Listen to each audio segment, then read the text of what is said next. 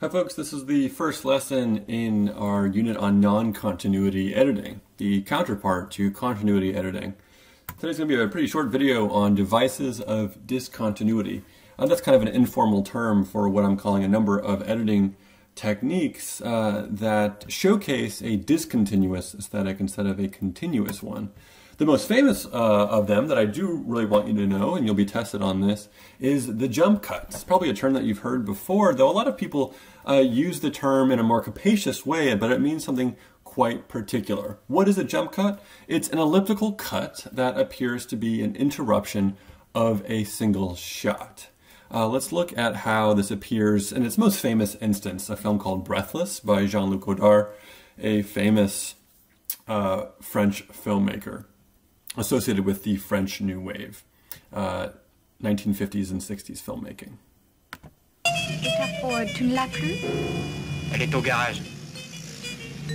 Allez, quoi, je reste avec toi. De toute façon, j'ai mal à la tête. On sera pas ensemble. So let's just take a look at this particular sequence, and I'll try to call out the jump cuts. There's one as you see them. There's another one. And there's a third. So the idea with the jump cut is that technically, in terms of Bordwell and Thompson, it violates what they call the 30-degree rule of continuity editing. Kind of an informal rule that means a shot must be followed by another shot taken from a position greater than 30 degrees, 30 degrees from that of the first. Otherwise, the image will appear to jump, just like it does there. That's the idea. The camera doesn't move, so it looks like we've jumped in time. Bordwell and Thompson say the jump cut interrupts the story with abrupt gaps. It is no accident that jump cuts have been prominently used by the contemporary filmmaker most associated with the challenge to classical narrative, Jean-Luc Godard. That's absolutely true, and you can see that tradition in our feature film for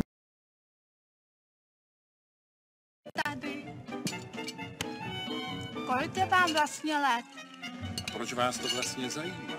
Zrně časá. Pane vrchní, a kouříte vůbec? Nemohli byste mi nabídnout cigaret?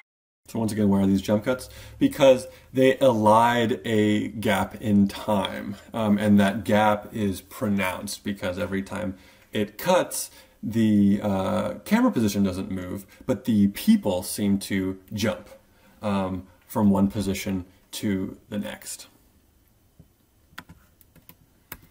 Now, I want to point out the ways in which the jump cut, while it is associated with, say, modernist or experimental technique, a kind of technique that's against Hollywood, you see jump cuts all the time in Hollywood films. That's because, for the most part, avant-garde techniques are adopted by the mainstream all the time. And you can see that in art house films, you can see that in contemporary Hollywood films, you can see it in a kind of less radical way in this film Old Boy by Park Chan-wook from 2003.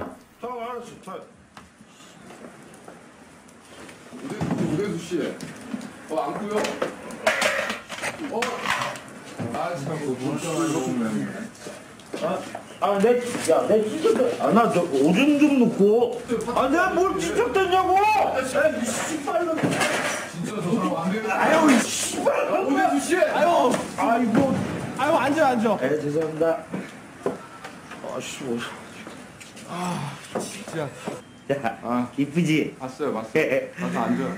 우리 딸내미 오늘 생일이거든요. 생일에 대해서 내가 선물 사는데 한번 보여줄게.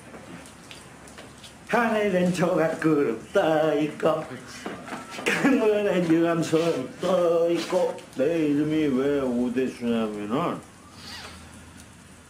오늘만 대충 수습하면서 살자 이래서 오대수거든. 근데 왜 이렇게 오늘은 수습이 안 되냐. 보내줘! 좀 조용 좀 하라고, 조용히 좀! 보내줘! So this probably is consistent with the way that you've seen jump cuts used in contemporary Hollywood films, right? But in this particular case, you can say that the jump cuts are used to give an impression of the kind of almost interior state of this drunken person, a kind of almost a blackout state in which he jumps from one situation to the next, presumably not remembering what he had just done. It gives that kind of impression. Also, you'll know that the jump cut is a great device for comedy if you use it right.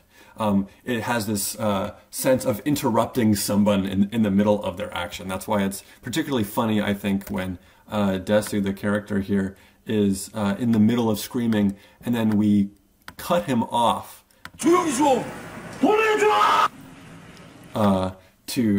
show the next amount of time, give the impression that the edit itself has kind of silenced the character. You've seen jump cuts in a film like Marie Antoinette, which is even less radical, I think, than the use in Old Boy. What this does is it enhances the temporal condensation in this montage sequence. You'll find that the jump cut here is fairly natural to what's going on in this sequence.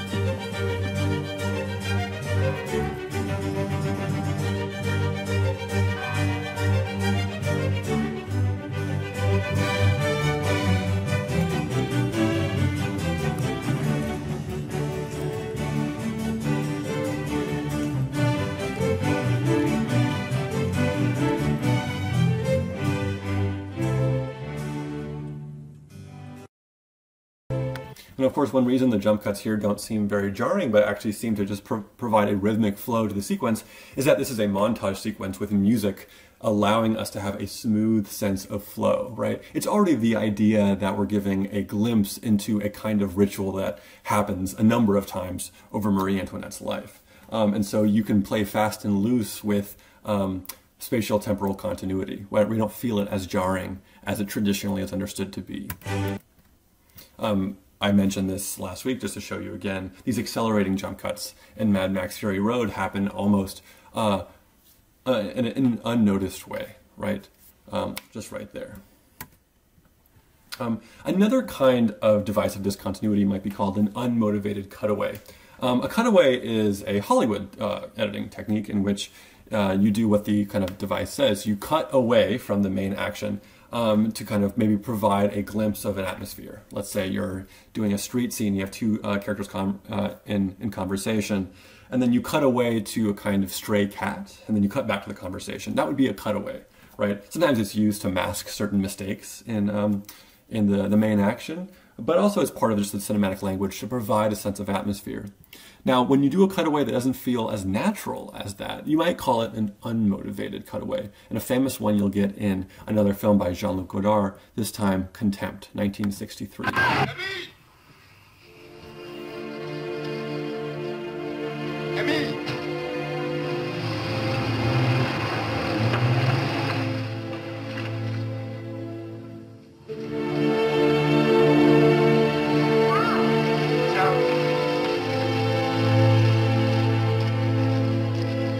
L'adresse, qu'est-ce que c'est?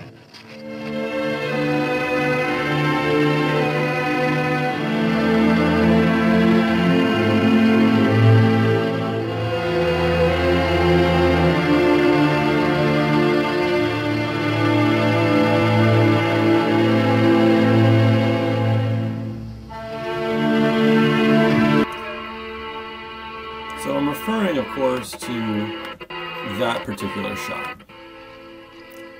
It is a cutaway, in a sense. It happens in the middle of this person's journey, but it's not a quite a motivated cutaway, or one that we understand as consistent with classical continuity, because we don't know where the statue is with respect to the action. It's not merely part of the atmosphere. It almost seems like an interruption. The film seems to ask us to meditate on this aesthetic choice. Why are we rotating around this statue at this moment, and why does it interrupt the flow of this character's journey from A to B?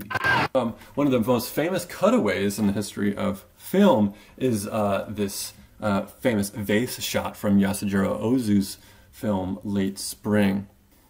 The sequence involves a dramatic tension between a father and his daughter. the story revolves around the fact that the daughter feels the pressure to get married, but she doesn't want to because she has kind of grown accustomed to her life living with her father and tending to his needs. The father, in the same way, has grown accustomed to that life, but also feels the pressure of letting his daughter go and start her own family. And you get this sequence in which those tensions come to a head, and we get what many critics have thought to be a very notable and striking cutaway that interrupts the action.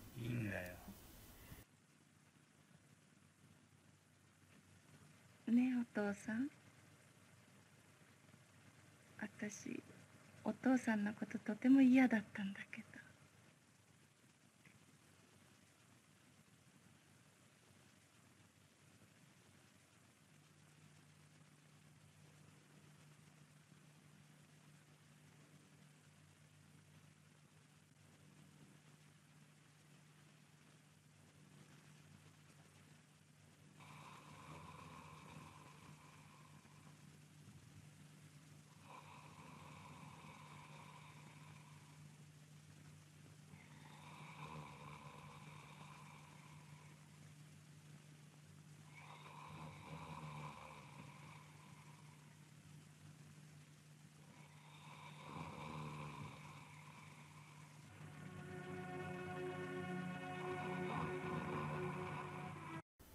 So what we're getting here is actually more consistent with the logic of the cutaway. Why? Because the object that we cut away to is indeed noticed as part of the atmosphere of the room. You can barely see it right here in the corner. It's not as if this is like the Contempt example, the Jean-Luc Godard example, in which we cut to a statue that doesn't occupy the immediate location of our protagonist.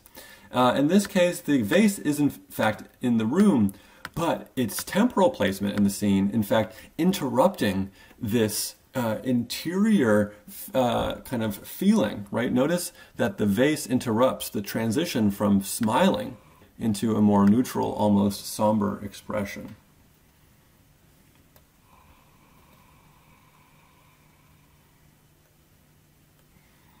As if the film didn't want to show that facial transition and just let our imaginations kind of hold the possibilities of what that transition, the interior emotion, felt like for this character. Another kind of device of discontinuity is what we might call a non-diegetic insert. And this is a preview to the work and thought of Sergei Eisenstein, which we'll get in the next lesson. But what is a non-diegetic insert?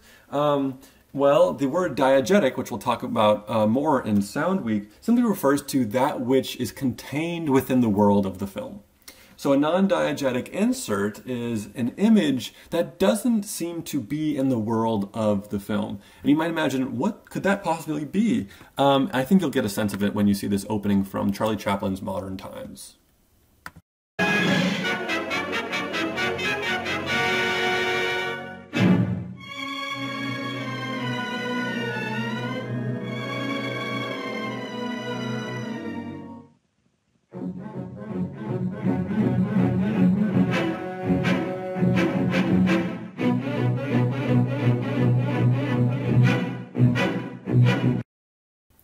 So you'll see, you might have thought that the film, say, begins on a farm with sheep, and then you quickly discover that no, the sheep aren't really part of the world of the film. They are rhetorically to comment metaphorically on what we're making of this sea of people coming from the subway, suggesting that modern life has rendered the urban dweller like a sheep, merely following the crowd, right? The sheep are just an image conveying that metaphor. They aren't diegetic, they are non-diegetic, merely a device of the narrator to tell us something about what's going on in the diegetic world. One film that has a lot of non-diegetic inserts is Daisies. These are clear examples of non-diegetic inserts throughout the film. And in Daisies, they are sometimes purely anarchic, but if you track their locations throughout the film, they sometimes establish meaningful associations, right?